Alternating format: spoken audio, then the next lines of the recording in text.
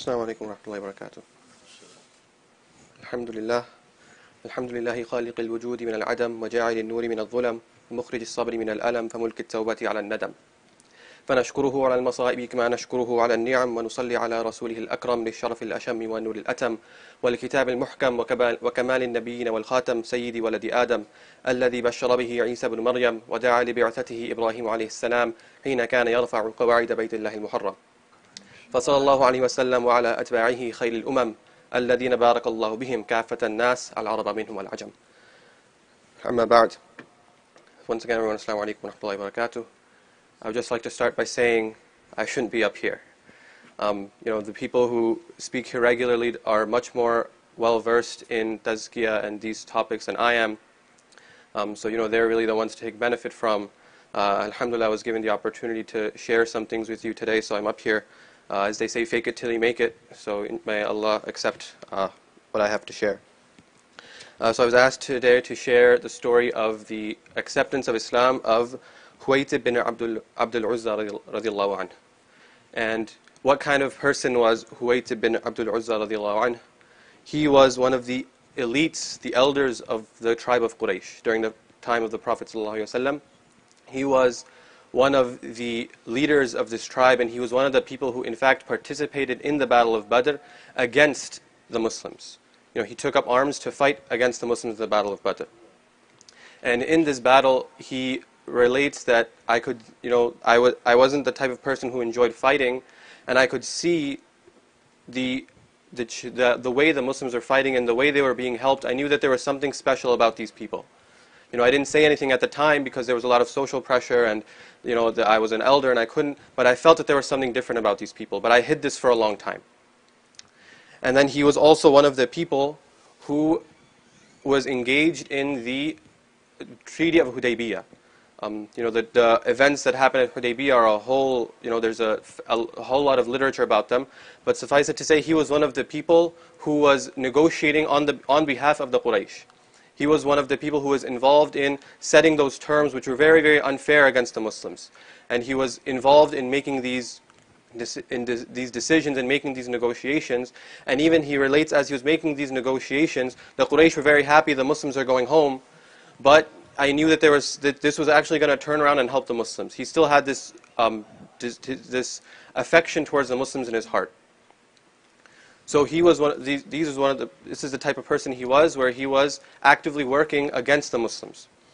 And yet still, we can learn how he came to this religion. So he says that once the Muslims came and they conquered Mecca, obviously there were a lot of political enemies who were being executed by the Muslims as part of the cleansing of the Kaaba and the cleansing of the city. So when Rasulullah ﷺ came into Mecca, Harith ibn Abdul was terrified. He was worried that he was going to be one of the people. Obviously, I was involved in working against the Muslims. I'm going to be a target. So he hid his family in different places. He himself went to hide in an orchard of one of his friends belonging to the clan of Auf, which was a people of Quraysh. And then he narrates that one day, Abu Dharr radiallahu anhu, who was a good friend of mine, he found me in this orchard and he came up to me. And as soon as I saw him, I started to run away because I was afraid. And Abu Dharr radiallahu anhu asked him, he stopped him, "Why are you running away?" And Harith ibn Abdul replied, "I'm afraid." And Abu Dharr calmed him by saying, "You have protection from Allah, I'm not going to harm you." So then Harith ibn Abdul was calmed, and he went to meet with him. And he went to speak with him. And Abu Dharr told Hazrat Harith ibn Abdul, "Why don't you go home? You can go home." And Harith ibn Abdul replies, "I am afraid. I don't think I'm going to make it home. I might be killed in the street. Someone might barge into my home and say there's an order of execution against me and my life will be over. And my family has been hidden in different places, so I'm worried, how can I gather my family and go home?" So Abu Dharr replies that no one will be harmed except those who Rasulullah ﷺ has ordered to be harmed. Gather your family, I will protect you, I will bring you home.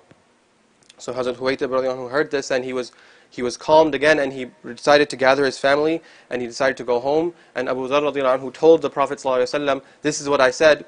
And Rasulullah ﷺ agreed with him, and he said, "Yes, because the only people who are going to be executed are the people who I ordered." And this again calmed Harith ibn Abdul's heart. So he is at home, and now after some time, Abu Dharr comes to him again. And he says, Huwaytib, how long are you going to stay like this? You have some affection towards Islam, you should accept Islam. You've participated in all the battles against the Muslims, you have lost a lot, but there is still a lot for you to gain. Come to Rasulullah sallallahu alaihi wasallam, accept Islam, you'll be able to live in peace. He's the one who is the most righteous, he's the one who honors family ties, he is the one who is tolerant of all people. His honor is yours and his dignity is yours. So Huwaytib radiallahu anhu agrees and he says, okay, take me to the Prophet sallallahu alaihi wasallam, I'm ready to go. And they met Rasulullah sallallahu alaihi wasallam at a place called Bataha, and Huwaytib radiallahu anhu asked Abu Dharr radiallahu anhu, what should I say when I meet the Prophet sallallahu alaihi wasallam? And Abu Dharr responded, say, Assalamu alayka ayyuhan nabiyyu wa rahmatullahi wa barakatuh, which is what we recite in the At-Tahiyyat. And Huwaytib radiallahu anhu greeted Rasulullah sallallahu alaihi wasallam with these words, and Rasulullah sallallahu alaihi wasallam was very pleased, and he said, peace be to you too, Huwaytib. And then Huwaytib radiallahu anhu recited the Shahada, Ashhadu an la ilaha illallah wa ashhadu anna Muhammadan abduhu wa rasuluh. And the Prophet ﷺ congratulated him, and he said, all praise belongs to Allah, who is the one who guided you.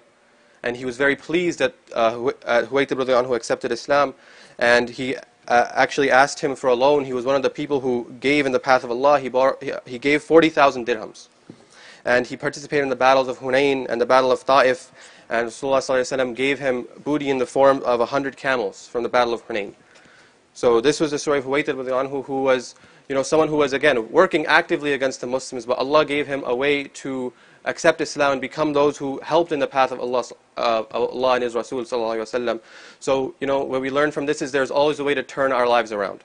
So may Allah give us the ability to turn our lives around for the better and learn from this story and make changes in our lives so that we can improve and become closer to Allah and His deen. Ameen ya Rabbal Alameen. Barakallahu wa lakum fil Qur'an al-Azim wa nafa'ani wa iyyakum bil ayati wa dhikr al-hakim.